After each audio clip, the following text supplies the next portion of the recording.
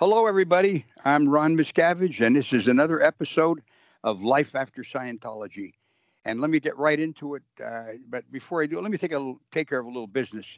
If you'd like to become a Patreon or contribute to the ongoingness of this program, and even with a one-time donation with PayPal, you can see how to do that in the description on this link. I think I said the right words. I'm a little bit computer illiterate at my age, I haven't learned the things a third grade kid would learn. But anyway, that business out of the way. Basically, I'm saying if you want to help, I'd appreciate it very much.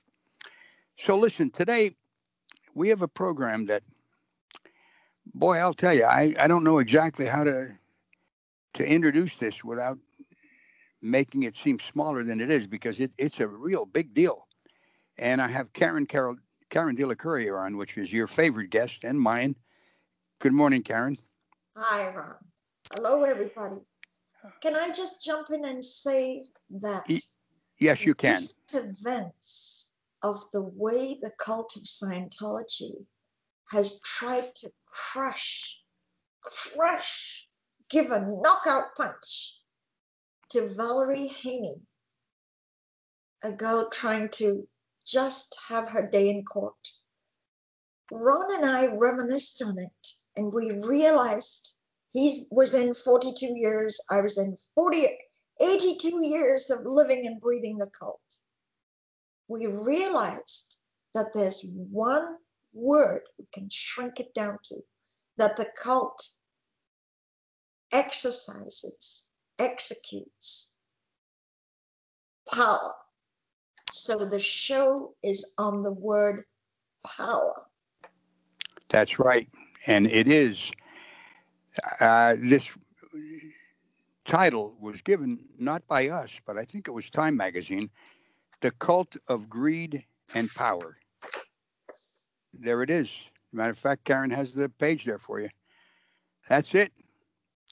And that's the exploding greed and power.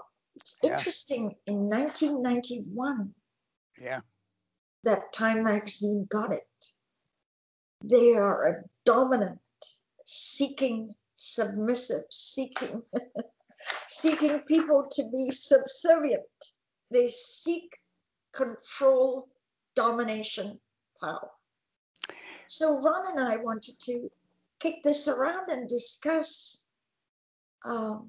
why the cult chooses power above all else, above compassion, helpfulness, benign, empathy, forgiveness. No, it only seeks power.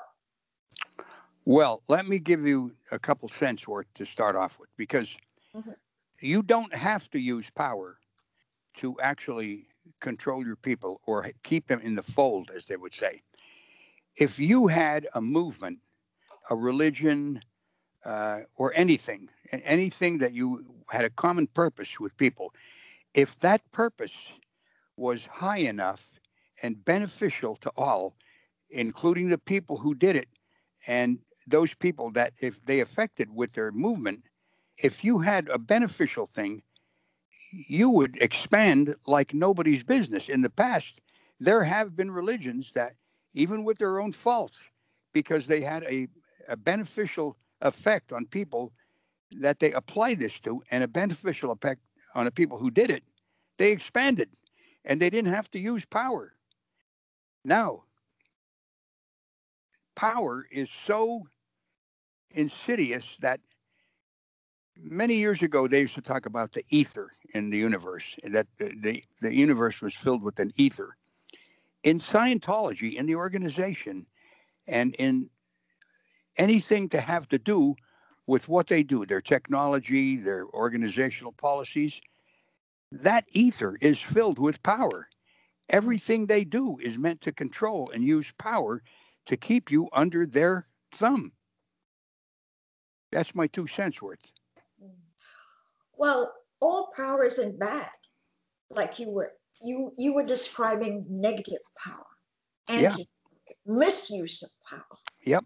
I mean, one could use power to benefit the many. Just do great things for the civilization, for a city, for a country, but it's anti-power or just gross dominating power. And just to cover, like Ron, you and I lived in the Sea Organization for so long. The control over you, which is power over you, the time you wake up in the morning, how many hours you're permitted to sleep, even where you sleep, because you can be tossed and forced to not sleep in your bed, but go to pig's birthing. What time you eat, the allocation of allowing you only 15-minute meal break to eat. Yeah. It goes down, where you report for muster 3 times a day, roll call. A senior hanging over your shoulder as to what you produced in the last hour. This kind of, it's suffocating control. And if you do not toe the line, punishments are horrendous. Horrendous. That's the whole point. Yeah. And it's called too gruesome. That's what they refer to it as. Now, it's been said in the past, well, the military has you fall out for musters and everything. Well, let me tell you something. I was in the United States Marine Corps, and it is true. There's a boot camp that you go through, which is pretty tough. But if you can last it out, you learn to be a disciplined person. That was the biggest thing I got out of the Marines. And I've applied that discipline my whole life to things that I've done, and it's helped me. But in the Marine Corps, let's say you have a muster in the morning, or you would report to your post in the morning, and then all units would account for people who were there or people who weren't there. The rest of the day, you just did your job.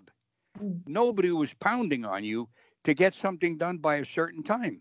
You were expected to do a job, and you did it. Now, what was the punishment? Well, if you didn't do good, you didn't get promoted the next time. Okay? Or maybe you were held in disfavor if you were always, talking back to seniors and everything, and you were kind of ostracized by yourself. Nah, don't bother with him. He's a troublemaker. But that was it. That was it. You weren't forced to have an abortion if your wife got pregnant, you weren't forced to go in pig's birthing.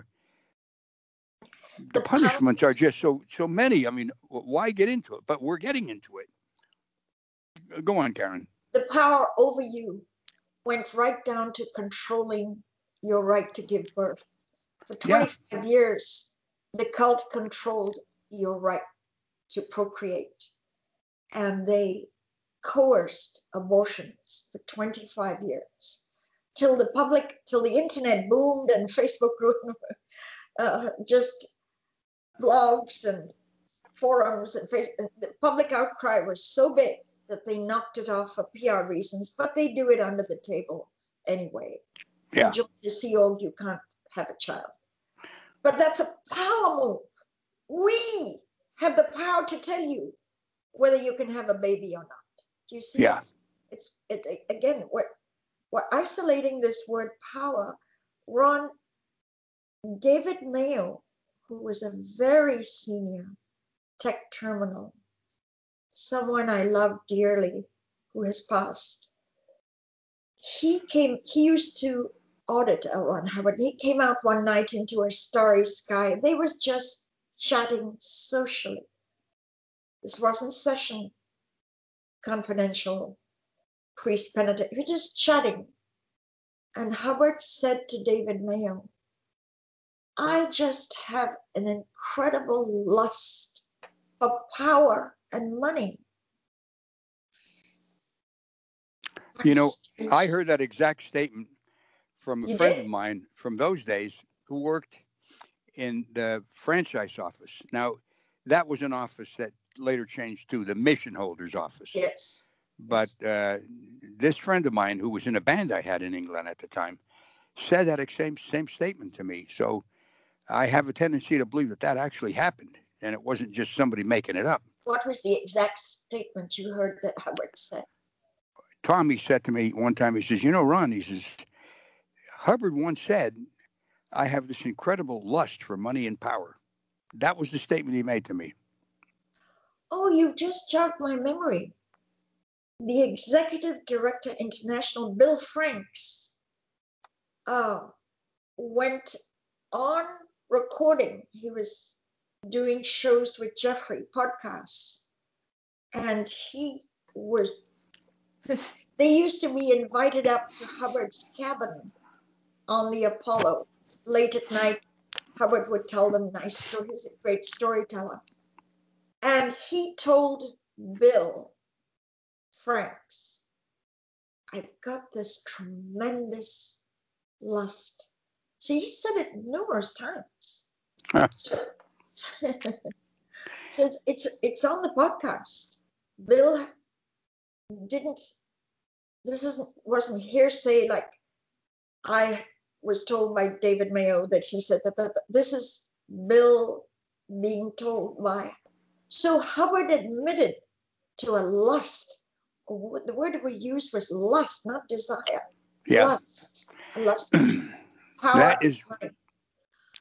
And David Miscavige, your son, has continued this. And I will tell you, you've used the statement, absolute power corrupts absolutely. Tell me how you view your son's seeking power and utilizing power. Well, and I'll say this again, I've said it on many of my podcasts and interviews. David wasn't always the way he is now. I must say that, and I know people will argue with me and they say, no, he was a son of a bitch from the word go. Well, you weren't there. I was there from the moment he was born, and I saw him with tremendous case of asthma, and it was really the bane of his existence as a little kid. I'm the one that took him to the doctors all the time to get a shot, and I would try to come up with different ways to handle him. And I can remember when I took him in for a session with a guy by the name of Frank Ogle. Frank gave him a session. He never had a tremendously bad asthmatic attack for the rest of the time he was living at home until he joined the Sea Org. So that having happened led me to think this is something that I really want to get my whole family involved in. Now, going back a little prior to that, as a little kid growing up, he had a tremendous sense of humor. He was smart as a whip. He was tough. I mean, we had a lot of good times together. He had achieved something that nobody else achieved with the winning of the tax exemption for the church in 1993. That gave him literally ultimate power. And the guy who said that, Lord Acton, he said back in the 1800s, an English statesman, he was a member of the parliament, power tends to corrupt and absolute power corrupts absolutely. And I'm totally convinced this is what happened to David.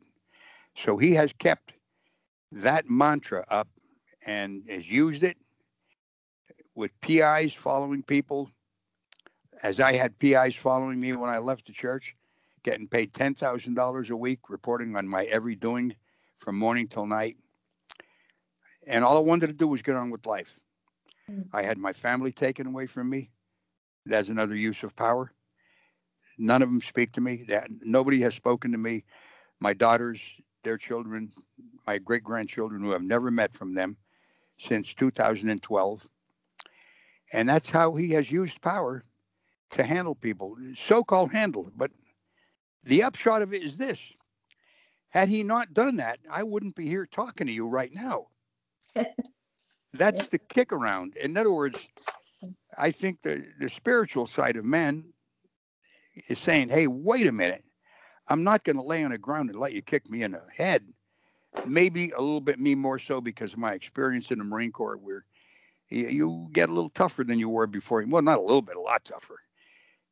So somebody does it to me, I say, you know what? I'm going to come after you. I'm going to do what I can, do anything to expose you for what you've done to people. So does it work? Didn't work with me. All the hate sites they have on me, Karen, I really don't care what they say. They can say what the hell ever they want. I'm going to continue doing this, continue doing the other programs you do here. So you seem to think that power will work. But in the end, it'll come back and kick you in the head. They have tons of hate sites on me, but this gives me more friends. People write to me. I was the wife of the international president for 10 years. I bore him a son, Alexander Jench. Right. He died because of the cult's policy of disconnection. I was trained by Hubbard himself on the Apollo in the 1970s. I'm in your age group. Imagine if I was training in the 1970s. We're in 2020, right? 21 right now, yeah. That thing. 2021. I was trained by Hubbard. I reached the highest class 12 CS. I don't think there's been more than 7 or 8 people that ever got to that rank. And they say, oh, she's a prostitute. It just shows how well their technology works. Yeah. This is the result of them gouging money relentlessly, which then they use for power to crush. In fact, if you try to go after an enemy of the cult, to crush them, to harm them, to make propaganda nonsense about them, you're a hero. I know. The cult want destruction. Nothing more than destruction of their enemy. Didn't Ellerate say? Didn't Ellerate say destroy them utterly? Destroy them utterly. Yeah. That's why I want to get back to Valerie. I'll tell you, you read my mind, because we get actually shortchanged her a little bit, because what they're doing to her is actually hellacious. It is nothing that anybody would deserve. A person like her, all she wanted was some justice, and just for asking the judge to think about what he did, he now is going to put sanctions on her for $160,000, and she's going to have to submit to the church. Well, they've asked for it, but the judge is a dope.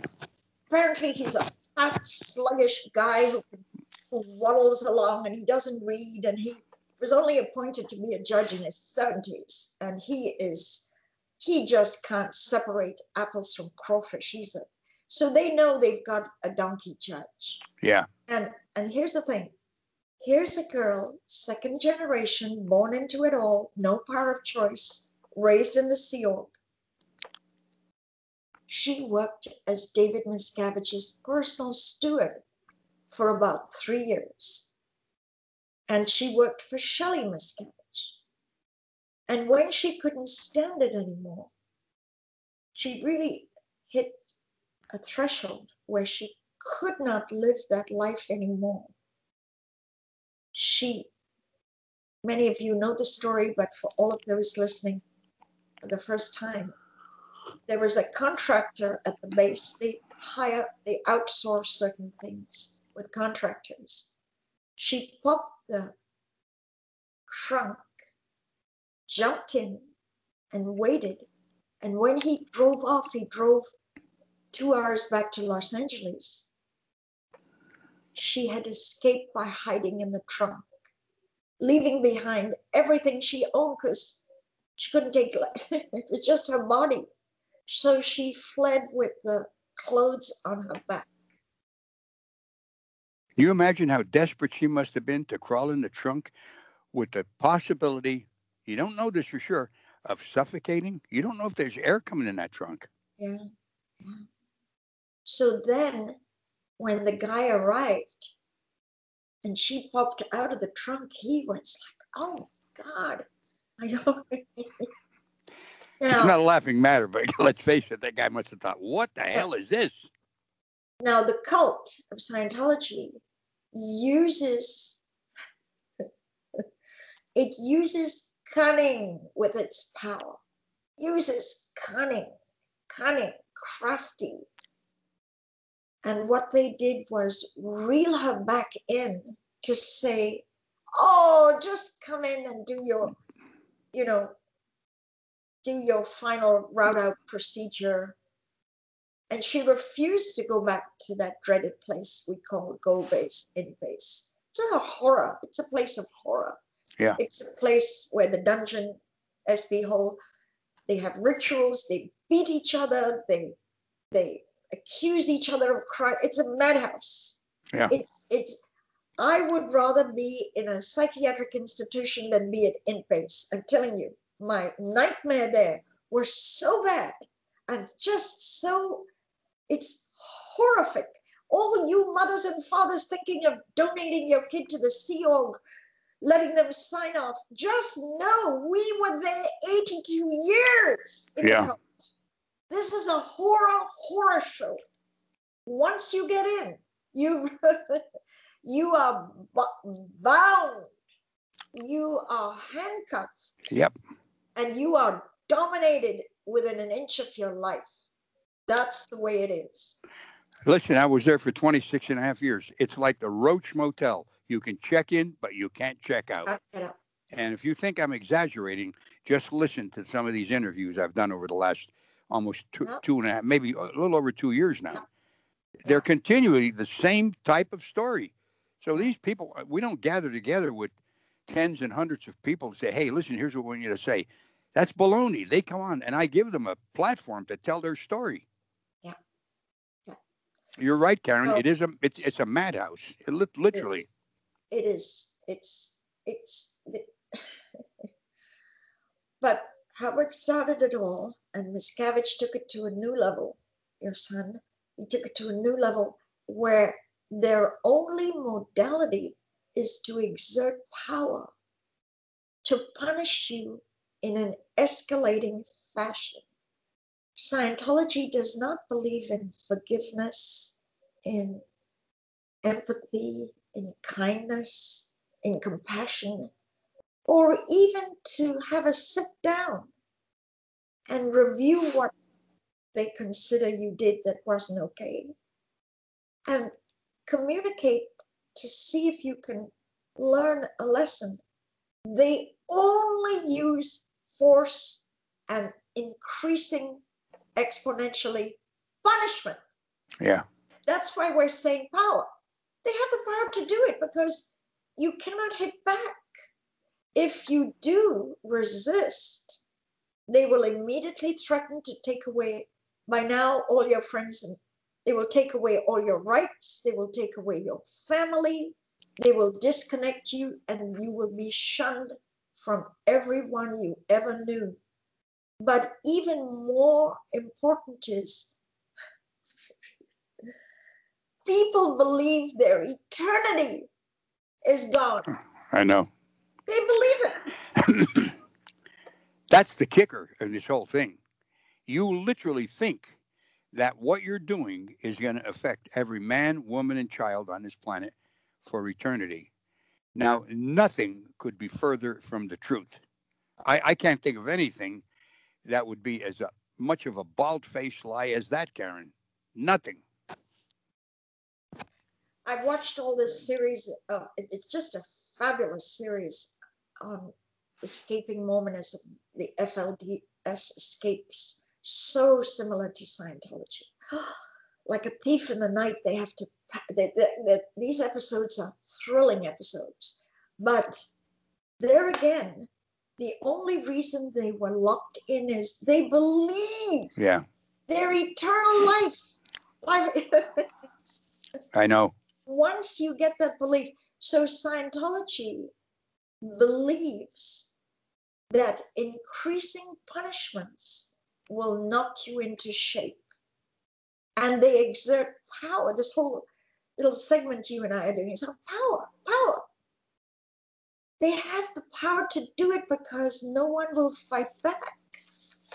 So they call Valerie in after she escapes in the trunk of a car. She refuses to go back to in-base. So they say, okay. They so badly want to trick her into signing stuff. We'll do it at AOLA, a Los Angeles facility, a brick and mortar store here, supposedly taking people to high states of OT. These very same OTs drop dead of heart attacks, get diabetes, get cancer, even while on the level of OT therapy. They develop cancer, they get tumors. But Scientology rakes in money with promises of how you will be this, that, and the other. Valerie goes to AOLA. She gets, you see, they're terrified of Valerie because she knows every dirty little secret or any dark secret place of David Miscavige. You can't live with someone and be their personal steward and not know everything. I hope Valerie realizes she has power. She has power because she has knowledge. Knowledge. That's actually a true statement, Karen. Information. Yeah. She has data. So they make her sign, and she's not thinking straight. She doesn't know the cunningness and craftiness. So she signs some papers. And in these papers, it says that she'll only go to arbitration and not sue. But subsequent to that, Valerie totally, so she wasn't just someone who left, who's part of the church. Many people leave and they're still a Scientologist. Oh, yeah. They're still taking services. They're still taking auditing. Valerie departed everything, all of it. Now, Ron, this is a vital thing this is the punch end of this show. This is so important. I might have covered it briefly before, but it's such vital data that I want to really, really speak about it. The right of you belonging to a church belongs to you. You choose whether you're under the church's domain or not. That is a very true statement, Karen. But I'll tell you this, a lot of people don't hold that truth in their own mind, though. Right. That really is the problem here. Yeah. But let me give you a little story. Okay, go ahead. Demonstrating it. There was a girl in Oklahoma. I go blank on names at my old age. There was a girl in Oklahoma who was having an affair with the mayor, and he was married. And the church hierarchy demanded that on Sunday she stand up at the pulpit and confess to the entire audience that she was having sexual intercourse with the married man mayor. She refused because in those days, well, there's more and more. Having an affair these days is not considered any huge crime, but in those days, 60s, 70s or whatever, she would not get employed in Middle America. This is like, woo, this is sinful. This is against thou shalt not commit adultery in the Bible. So she refused. And the church hierarchy said, if you don't, we will.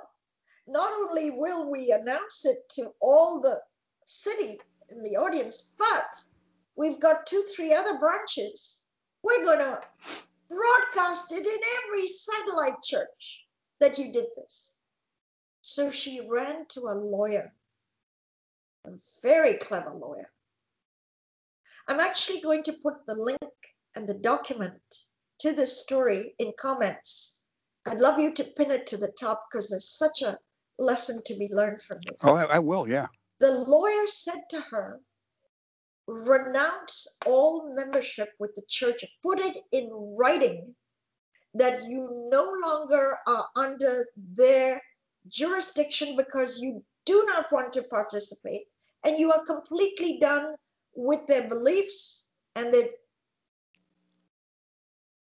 belonging to them. Yeah, in other words, she quit. She quit, away, in other words. yes. But you put it in writing, or put it in front. I'll add the law office letter. So she resigned from them. And lo and behold, the hierarchy announced her affair to one and all in all the churches. She sued because she was no longer under their jurisdiction. She won a gigantic high six-figure sum because she was not eligible for their punishment as no longer being a participant of any of it. So that turned out to be slanderous then, basically. If she were still a member and only suspended or whatever, they could use their church. They could say, well, it's a church doctrine, First Amendment, blah, blah, blah. But she was not part of any of their First Amendment. She renounced them. She was gone. And still they did that black libelous, publishing her private. She won an incredible thing. And a lot of churches learned once you completely resign, you don't come under their First Amendment, blah, blah, blah. So the lesson learned in our video today is you can't just slink away and hide under the radar and write to Karen de la Carrière. You can't do that. You have to actually put in writing, I do not choose anymore to be under your policies, your rules, your regulations. I am not a Scientologist is the magic word. I am no longer a Scientologist. I am not under any law of yours. This is in writing.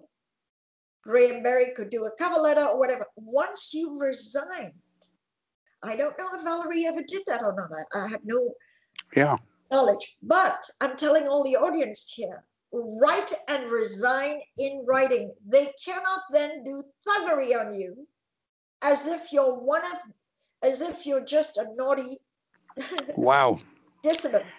Man, That's I'll tell you. the lesson learned from this video. And I'll tell you this, the road to hell is paved with good advice. But you know what? I think that's good advice. It does not fall under that. I'll tell you. I think that is the lesson to be learned here. You just can't walk away and hide. And as you just said, you got to say, hey, I quit, man. Put it in writing. Let them know it. Publish it. Whatever you have to do. How can you lose? It's worth it. I think so. There was a girl who I won't name, but she fled and they were really pursuing her. And they circled her and they sent security guards and they sent Office of Special Affairs execs. And she said, I am not a Scientologist. She said the magical words. And do you know, they just departed. Wow. They left her. They did not try to coax her back. The magical word is, I am not the magical phrase is, I am not a Scientologist. You have to let the cult know that you do not agree to any more power that they can have on you when you're not part of that belief anymore. You resign from it completely. I am not going to say another word about this because I think you've said it all. That's the lesson learned. And I'll tell you, thank you, Karen. This has been wonderful. And thank you, if you're watching this, heed her advice. I think that's fabulous. I really do. I'm Ron Miscavige. This has been another Life After Scientology. Karen? Ron, I have another really good idea for the next show, but this was good. Lovely to see you, Ron. Ron, we go back back since St. Hill. Many, yes, in St. Hill. Love and an old friend. You are my dear friend. Okay, guys, please do a Patreon. Send Ron a little donation. It all helps. He's 84 years old. I'm going to be 80. I'm going to be 85 on January 19th. Oh my goodness. And I'm Birthday, still January walking 19th. around and doing this. All right. Oh, wow. 85. Yeah. Ron, you're indestructible. Okay. Okay. Thanks a lot, Karen. Thanks for appearing. Lots of love to you. Bye-bye, everybody. Bye-bye. See you on the next episode. Bye-bye for now. Bye-bye.